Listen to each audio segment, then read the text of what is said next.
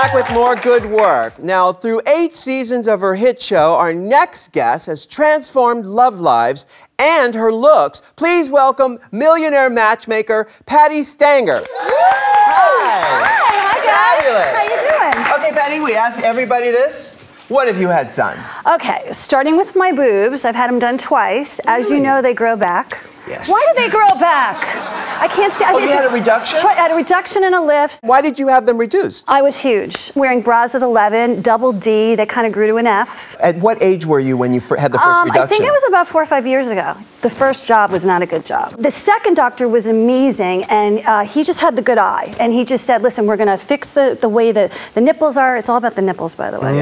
It's all about the nipples, right? And I had a nice little lift. They're perky, they're just large. Oh, wow. Okay, so what else have you had done? My eyes. I had ptosis. So one eye was smaller than the other, and they weren't matching up. My symmetry was off, which is all about symmetry. And so I wanted a facelift, and he talked me into just getting my eyes. Right. Patti, you lost a lot of weight, right? Yes. How much weight did you lose? Almost 30 pounds. Fantastic. Thank you. Typically, when you lose a lot of weight, the neck loosens up. I haven't done that. I want that. I'm going to come to you for well, that. no, I'm just saying it looks really good. Thank you. I've done lasers. Yeah. You know, thermage. Thermage can heat the area up and cause contraction of the skin. Radio frequencies can do that, like Ulthera. Yeah. That's good. It worked very nicely. Yes, I've done that. I'm up on the latest lasers. I like hearing about that because it's less invasive. No, because I've heard you say that you feel that plastic surgery has saved your life. Saved my love life. Oh, okay. Really? Yeah. Because I feel, look, we're looking really good. The older we get, women are taking care of themselves. The men need to join the party.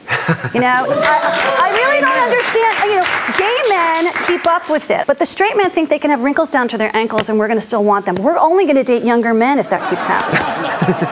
Right. What about men with facelifts? Is that a turnoff for some your women? Didn't Tom Cruise do that a long time ago? I thought he changed a lot in his face, and I actually thought it settled really nicely. Well, you know, it works really well on some people, and some people it's a turnoff, though. If you get a bad facelift, of course it's a turnoff. But if you go to a really good doctor, it can change your life. And you have a lot of women who come through your office, of course, looking for Mr. Right. What is the biggest plastic surgery mistake that they make, in your opinion? Getting boobs too soon until the body assesses itself. Like I do 18 and over, and I like them to get it at 22 or 24. Am I right on that? Absolutely right on. So do any of your millionaires specify natural only? Yes, as well as fake only. And so most of my celebrities want fake. No. Well, they want them to be up to here till 90. Yeah. Now, Dr. Dubrow and I were talking before the show, and we think your celebrity look-alike is Katy Perry. What do you think? Oh my God! Totally. Okay. Isn't that wild?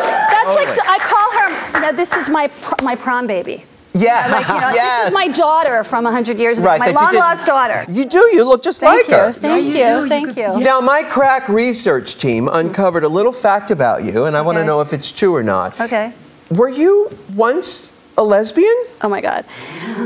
Yes, in my 20s. You were in your 20s. You were a lesbian For a year. So that was a long time ago. Do you ever get a hankering or a taste for a little something? I fast forward right through the lesbian porn. Really? I need to see the big schlong. Oh, well, there you have doesn't it. So let me get this straight. So you kissed a girl and you liked it.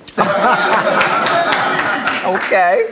Patti, you're not the only celebrity to admit to cosmetic procedures, which leads us to a game I like to call Lifestyles of the Rich and Famous.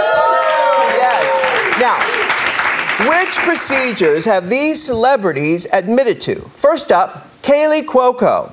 Has she admitted to a nose job or a boob job? Ooh, this is tough. Boob job. All right, the answer is boob job. That's right. Her twins just celebrated their 11th birthday. Wow, they grow so fast. Amazing. Next up, Kelly Ripa. Has she had Botox in her armpits, to stop the sweating, of course, or filler in her ears to tighten her lobes? Ooh, this is a tough one. Botox? The answer is Botox in her armpit. That's right. Does that work? It does. It's called hyperhidrosis, which means you have excess activity in the eccrine, the sweat glands. You use a whole bottle of Botox in each armpit, and it lasts about a year. It's a year? It's very effective. Oh my God, I'm schwitzing just thinking about it. No. Oh my God. And finally, brilliant actor Andy Garcia. Did he have a hair transplant or an underdeveloped twin surgically removed from his shoulder? Twin. You're right. Seriously? He had a conjoined twin removed as an infant. Andy says he has no memory of it at all, but that image will be burned in my memory forever. Oh my God. I took a guess on that. I know, right? Well, Patti, there's one thing I hope you never get fixed. It's your big, gorgeous mouth. Oh, I love you. I love you guys. you. Love you so much. Thank you so much for being on Good Work. We'll be right back. Just that. Next, Kim, Iggy, and Christina. Celebrity booties are bigger than ever. How you can pump up your backside. And later, fresh from Botched, it's bodybuilder Lauren Powers loving her new boob. Lifted bro, no bra.